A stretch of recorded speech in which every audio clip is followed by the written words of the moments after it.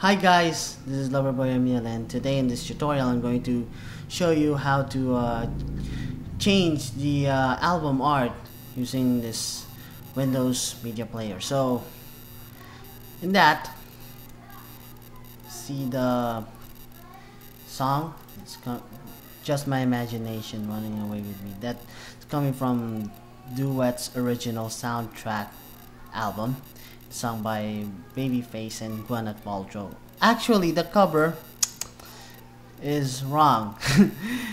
it's it's not Babyface or Gwyneth Paltrow or the soundtrack itself. It's Whitney Houston. Actually, she's dead. So I'm going to change that.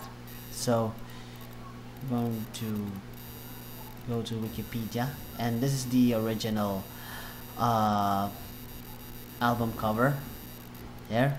So what I'm going to do now is right click that and copy image. Oops, there you go. Now